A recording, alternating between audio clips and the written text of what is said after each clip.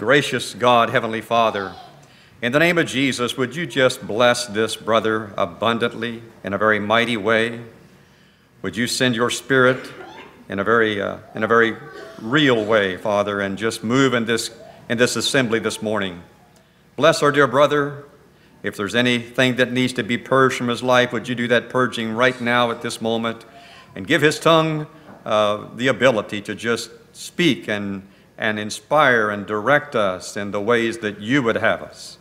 Father, would you bring thoughts to his mind, perhaps, that he's not even considered, and just use him as a vessel in a very mighty way for your glory this morning as we worship together. In Jesus' name we pray.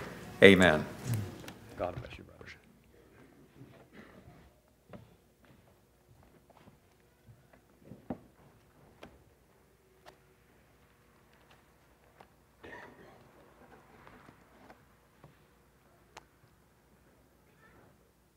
Well, good morning. My name is Jacob, and I am a slave to my older brother. Now, don't feel too sorry for me, because I am a willing and joyful servant of my older sibling. Now, I can assure you that it has not always been this way. I have not always desired to commit myself to my brother. But it is a decision that took place in my life when I was in my late 20s or early 30s, the defining moment of my life. I understand that you have come this morning to hear about James, the brother of Jesus. Now that puzzled me a little bit when I heard of that expectation, because you see, I am a brother of Jesus, and there are three others who are also brothers to him. There's Joseph, there's Simon, there's Judas, whom we also call Jude, and there's me, Jacob. That's my name. And so I did a little bit of digging to find out who this James person was, and I came to realize that several hundred years after I walked this earth, my name was changed to James. I don't know how it happened, but it was. Well, if there's anything that I've learned in life, it's that true wisdom is gentle and peaceable and willing to yield. And so I will try to call myself James this morning for your sake. However, I must say that as I think back over my upbringing, it was such a wonderful experience. My older brother's name, of course, is Jesus. And we do not have the same father, but we have the same mother. He, of course, was conceived miraculously through the power of the Holy Spirit in our mother Mary. And my father is Joseph, and we were both raised by our earthly parents, Joseph and Mary. Now, my parents were very devout people. I had such a wonderful upbringing in the home. They were so proud of the Jewish heritage that they had received. They had such visions and dreams for the legacy they wished to pass on to us as their children. And that's why they named me Jacob. When you think about Abraham, Isaac, Jacob, there's importance there. And not only were they thinking of the patriarch, but they were thinking of my grandfather. My father's name is Jacob. And so that's why they gave me that name. Of course, the person that I'm most passionate about is my brother. When I think about our growing up years, I'm a bit amazed when I think about how normal everything was. I did not think of my brother as perfect, for sure. I got irritated at him. I did not understand him many times. Can you imagine what it's like to live with a brother who is perfectly obedient? It's annoying. I just chalked it up to personality, or, somehow he was just willing to bend and do whatever Dad and Mom said. But overall, we had a very happy family. There were 5 of us brothers. There were several sisters. And other than a brief sojourn in Egypt, which I was too young to remember, we grew up in Judea just like most every other Jewish family.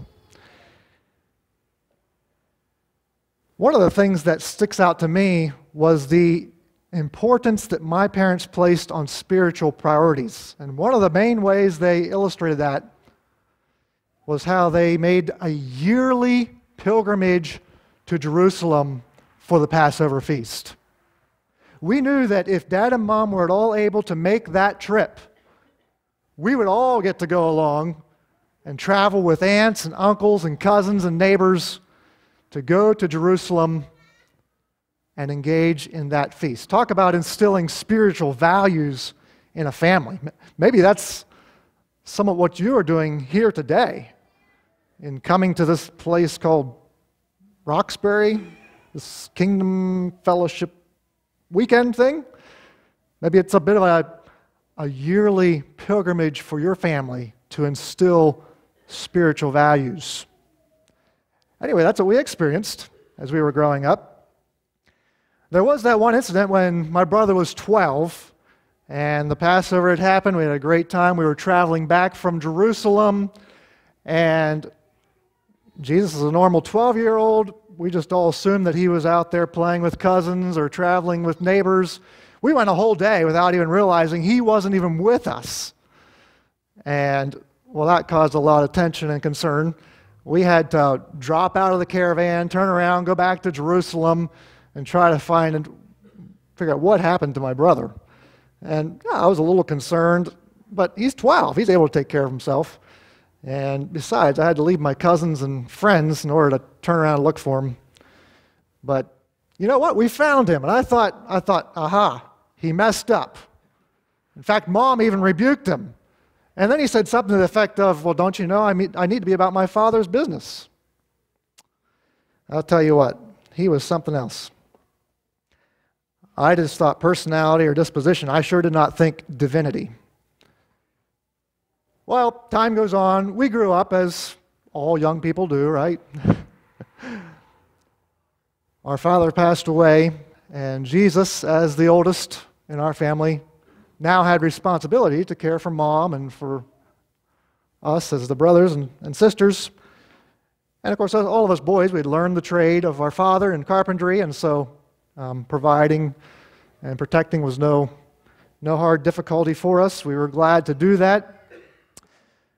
But somewhere in the late 20s, early 30s, Jesus really began to do some unusual things. He started gathering these disciples. He was teaching some powerful things that caught my attention.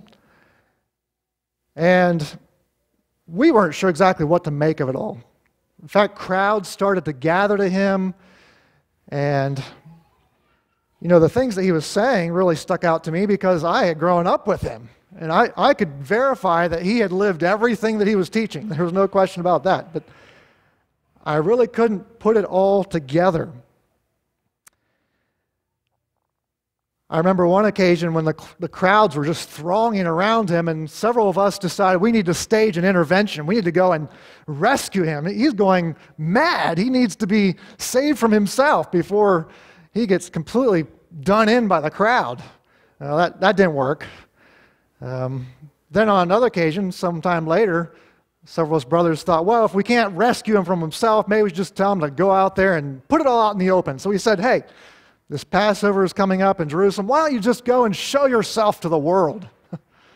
That's what you ought to do if this is all true and right, what you're saying. Well, he didn't do that either. Personally, I had my own set of concerns. My concern was that as the next oldest, if something happened to him, then obviously the responsibility of the family would fall on me. So there were some personal issues that I was dealing with in what was going on with my brother. But you know, his teachings were something I couldn't get out of my mind. It was so influential because I knew him, even though I certainly was no convert of his. And then it happened. There was just this awful conclusion in Jerusalem. It was over the time of the Passover. We traveled up as we had year after year after year. But that year, things were different. That year, my brother was arrested. And he was tried. He was unfairly tried. He was turned over to the Romans. And he was crucified. I can't express to you how devastated we as a family felt. The shock, the grief, the shame. Our brother went from being a household name to being a national disgrace. And we didn't know what to do with all that was happening.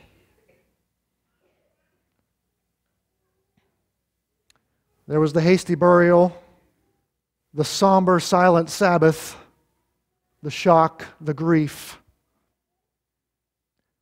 We didn't know what to do. And then the events took an even stranger turn. Suddenly there were reports that there were sightings of my brother, that he was alive again, that there was an empty tomb, grave clothes left behind. We were thick in the midst of grief, and we weren't sure what to make of all of this. But then the defining moment happened. Several days after the crucifixion and the accounts of these strange happenings, my brother appeared to me. Suddenly he was there. I could hardly believe it. It was so surreal, but it was real.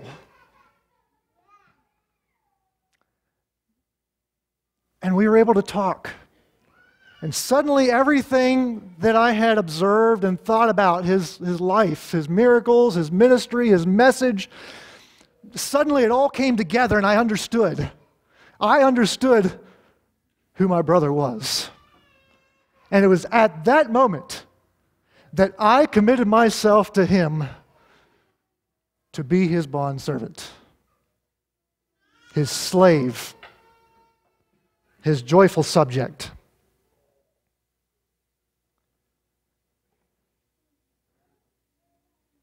Of course, he ascended to heaven several weeks later, but his presence is still so real to us. So real to me. And from that personal encounter until now, everything has changed about my passion and purpose in life. My desire now is for his kingdom to come and his will to be done everywhere. And so my challenge to you is this: hear my brother's words, but don't just hear them. Be a doer of the words that you hear. Commit to being a bondservant of his. Thank you for listening to my message today.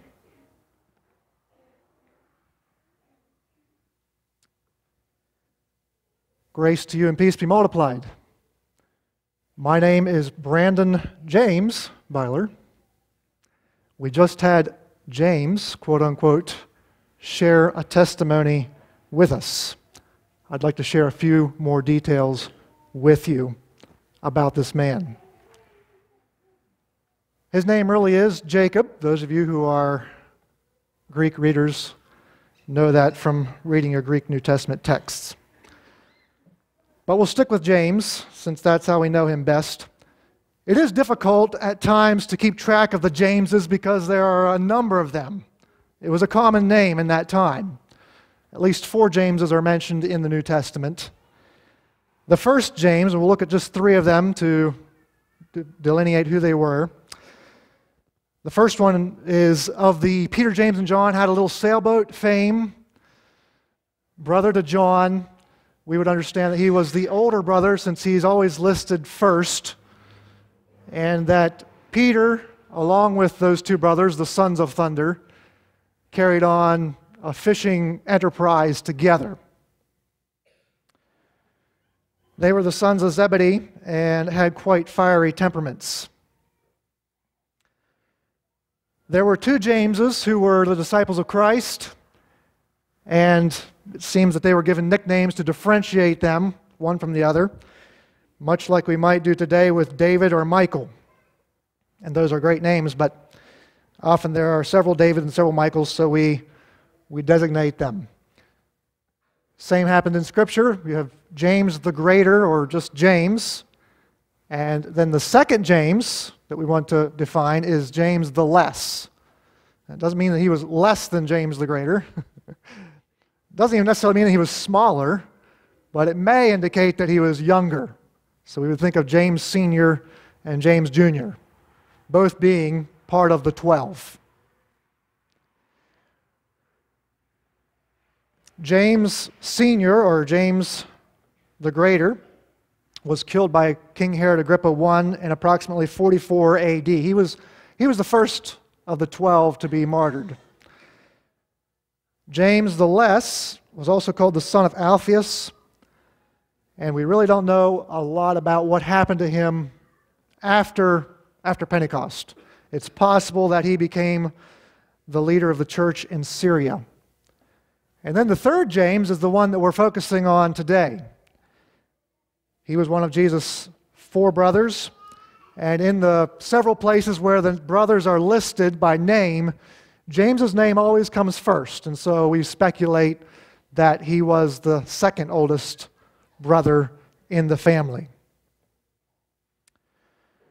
We don't have any indication of James becoming a believer until after the resurrection. The Apostle Paul says this in 1 Corinthians 15. He's talking about the various people to whom Jesus revealed himself.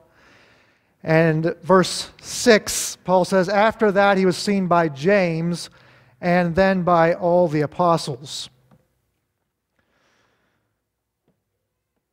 Our understanding would be that that revelation took place between the resurrection and the ascension. The next time that we hear about James is in Acts 1:14. You recall that Jesus has just ascended to heaven, and the people that were there went back to Jerusalem to the upper room to await the promised giving of the Spirit. And Luke says, these all continued with one accord in prayer and supplication with the women and Mary, the mother of Jesus, and with his brothers. Our understanding being that James was with them. So we think back to John 7, where it says that his brothers did not believe in him. Now his brothers are in the upper room seeking this gift of the Holy Spirit. Something happened. And it's possible, and I'm speculating here, that perhaps their unbelief in John 7 wasn't so much unbelief as it was disbelief or a difficulty to believe. We grew up with this guy. We know him. What does it mean for my brother to be the king of the kingdom of God? It's likely that James was married, even though we never hear of his wife or family.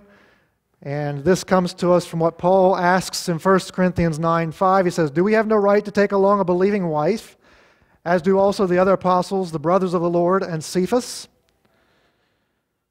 We recognize that James's brother Jude wrote a small letter, an epistle, in which he opens with the words, Jude, a bondservant of Jesus Christ and brother of James.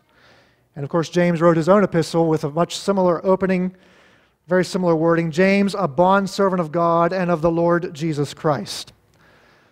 So that gives us a bit of an overview of James's life. I'd also like us next then to look at the leadership of James.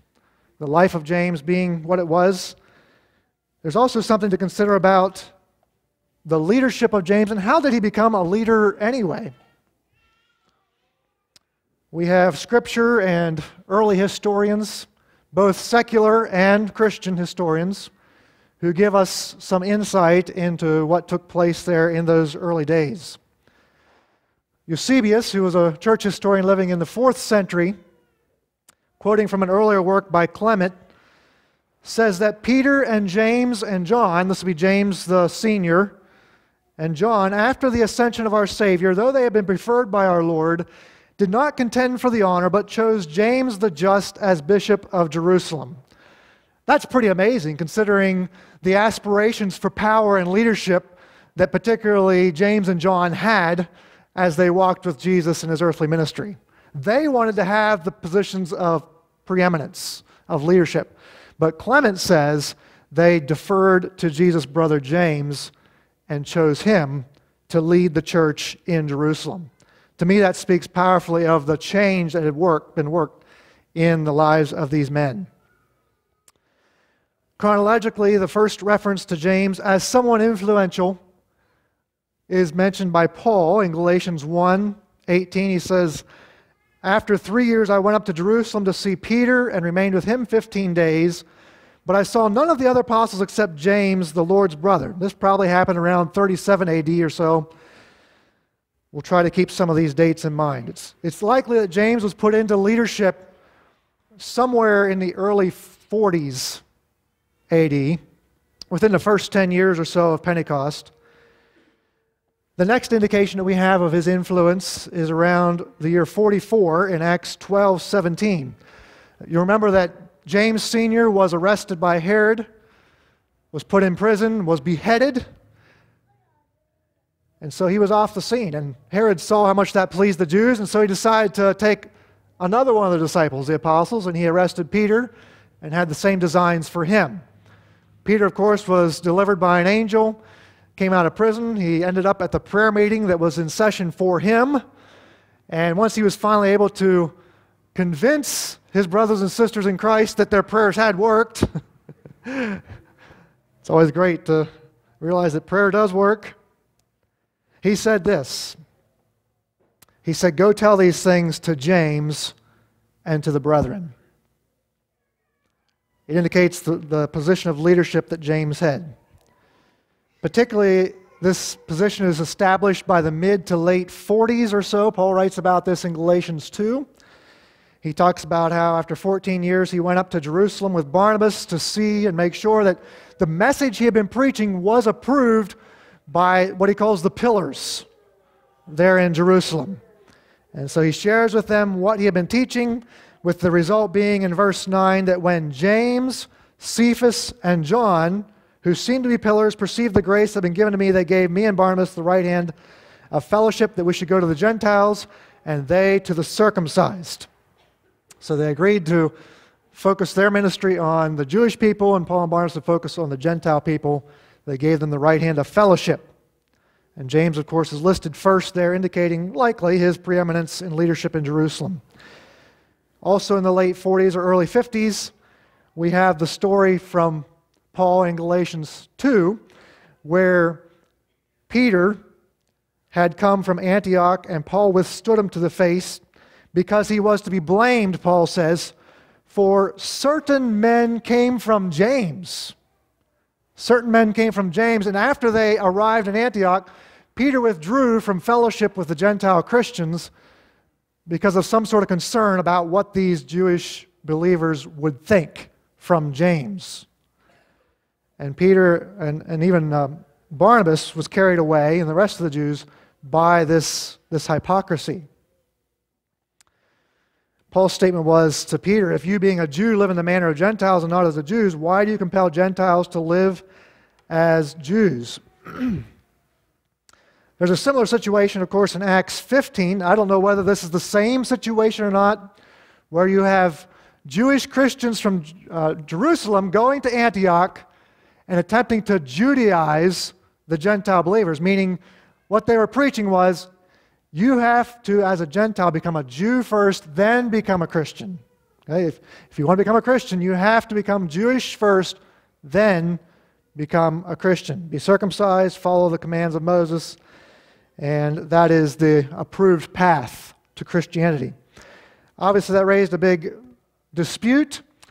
James is not listed in that passage that they came from him, but it caused a big stir, and so it led to a major brothers meeting, or maybe you could say a leaders meeting, in Jerusalem. Paul, Barnabas, a bunch of people from Antioch traveled to Jerusalem to hash out what should be done about Gentile believers and what should be expected of them.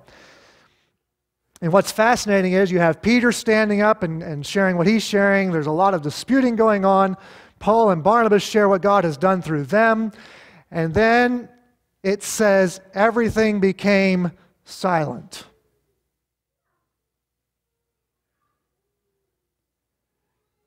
Then James spoke up, and he gives a summary of what he sees going on.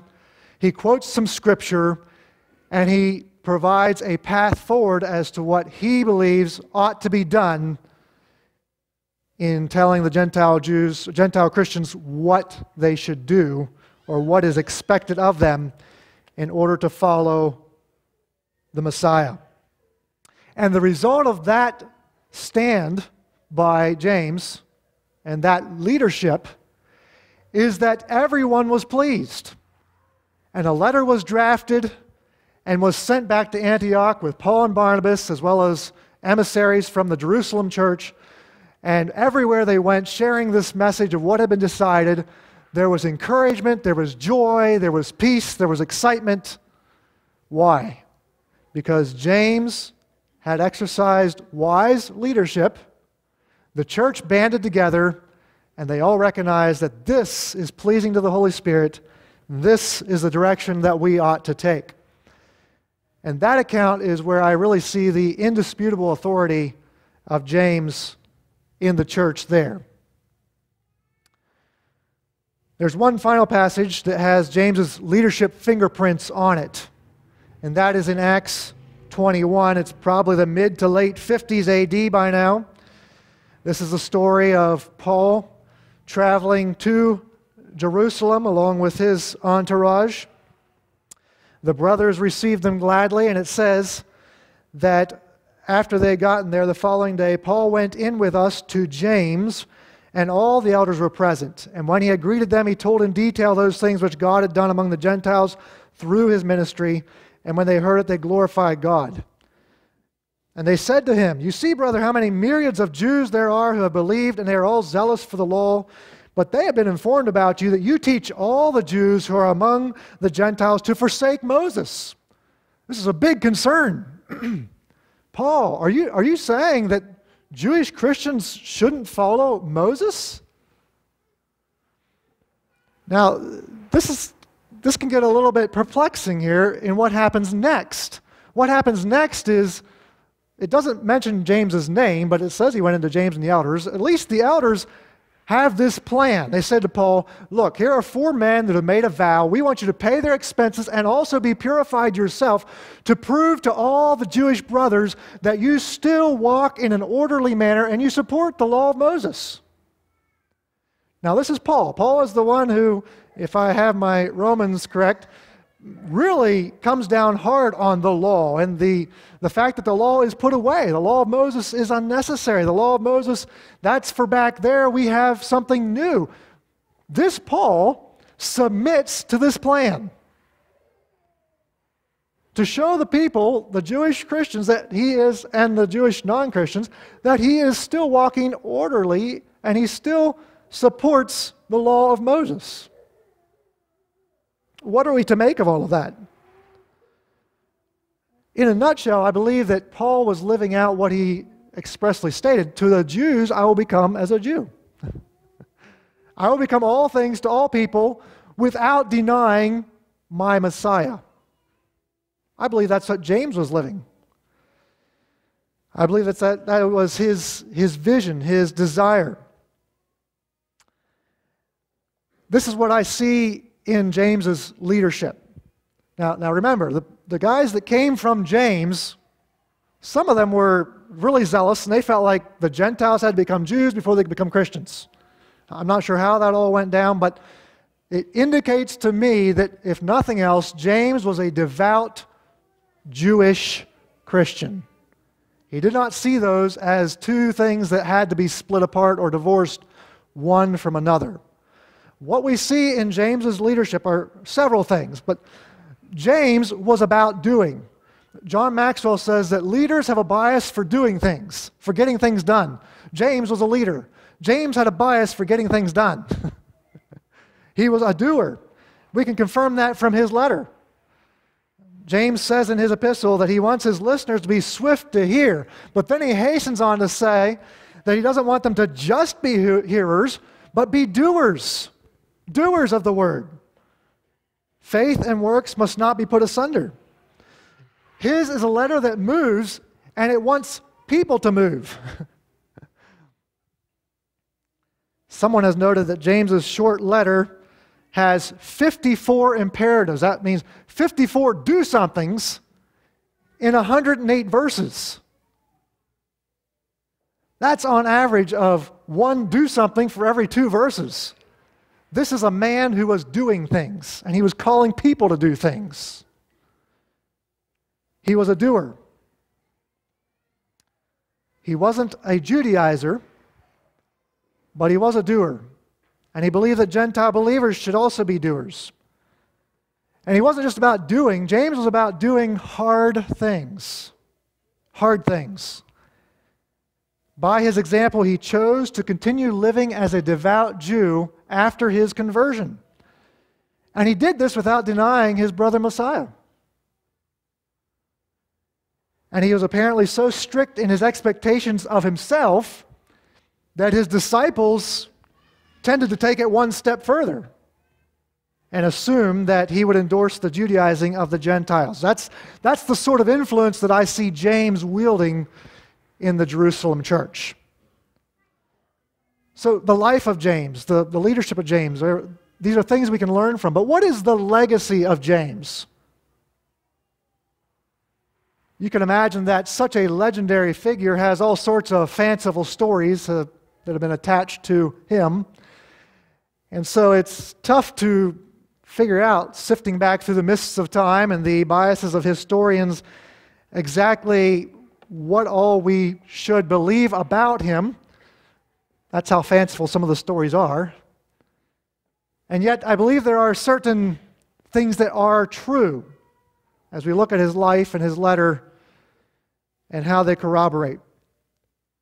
One of the accounts talks of how he was a great intercessor, and he was much on his knees, and he was praying for his people.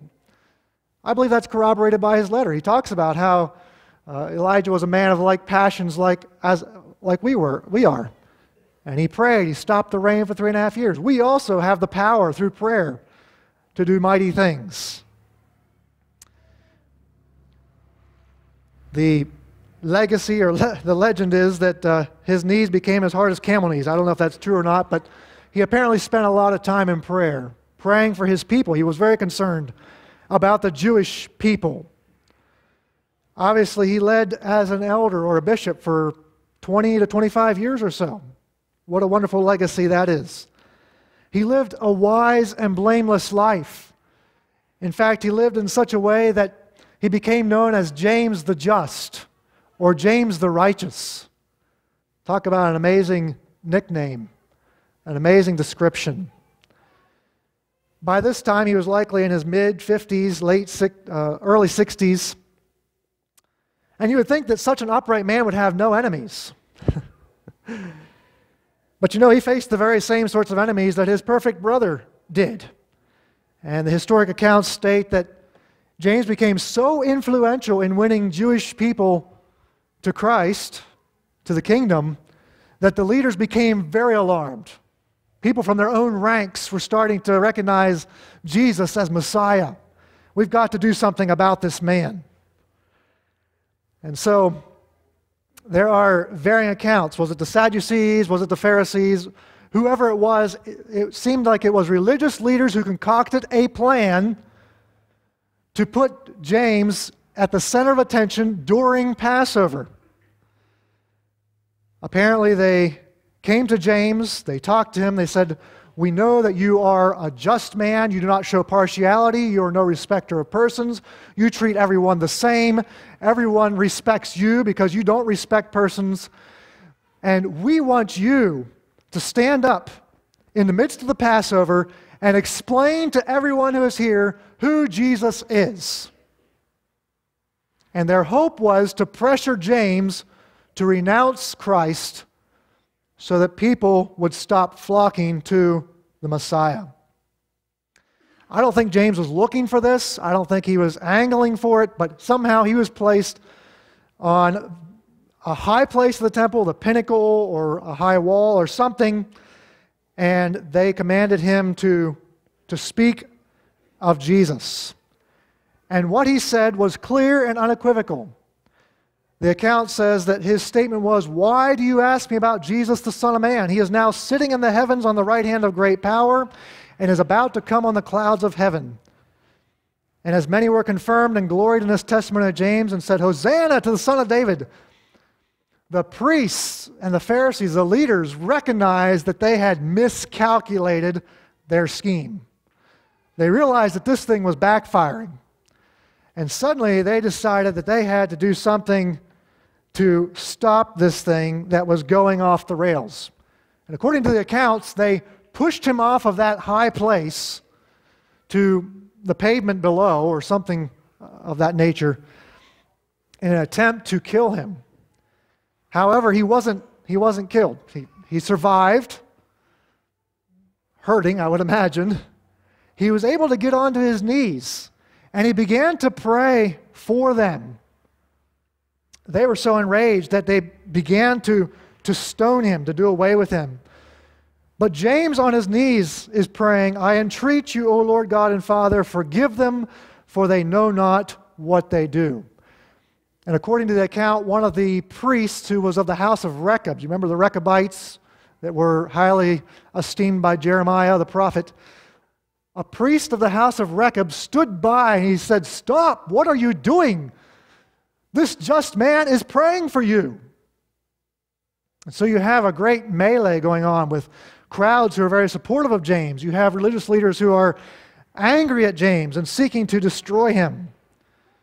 They stoned him and continued to attempt to do him in until a fuller, this is a man who beats out material to clean it. A fuller uses a club to beat out that cloth.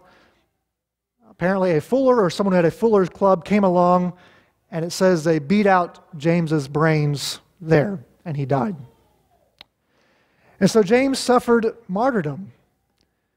But his legacy is one of a faithful witness, one who endured unto the end. And interestingly enough, Josephus, who is a non-Christian, non-believing Jewish historian, claims that immediately after this, whether it was immediately or several years right after this, the Romans put Jerusalem under siege. And Josephus says that he blames, or he considers that it was because of the mistreatment, the injustice, the murder of James the Just.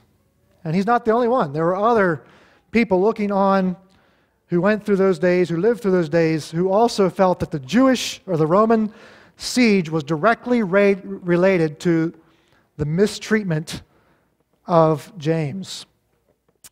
Faithful unto death, a characteristic of his legacy. Another aspect of James's legacy is his willingness to remain within a strict religious culture in order to win the people of that culture. Today we're in a setting right here where there are people who are or have been Amish, perhaps nationwide, Eastern Pennsylvania Mennonite, River Brethren, German Baptist, Washington County Mennonite, or something similar. My beloved brethren, I appeal to you to consider the example of James. It may well be God's will for you to remain within a strict religious culture in order to effect positive influence within that culture. Obviously, James's culture didn't even accept the New Testament, so you've got it a lot easier than he did. I do not see our Lord's brother isolating himself either from the broader group of believers. He was willing to blend in, if you will, to recognize a culture and to be part of that culture and not seek to be individualistic or to stand out.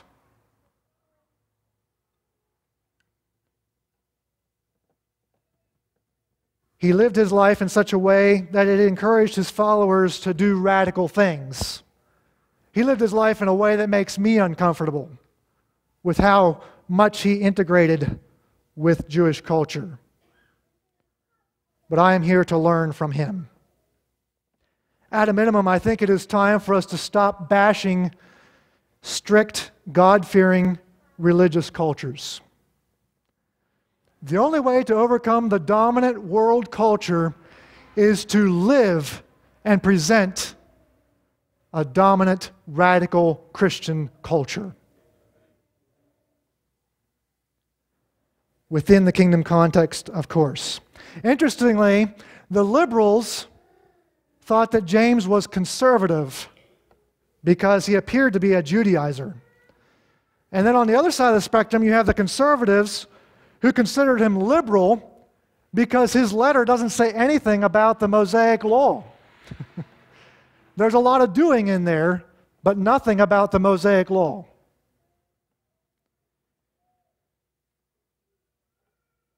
That is part of his legacy.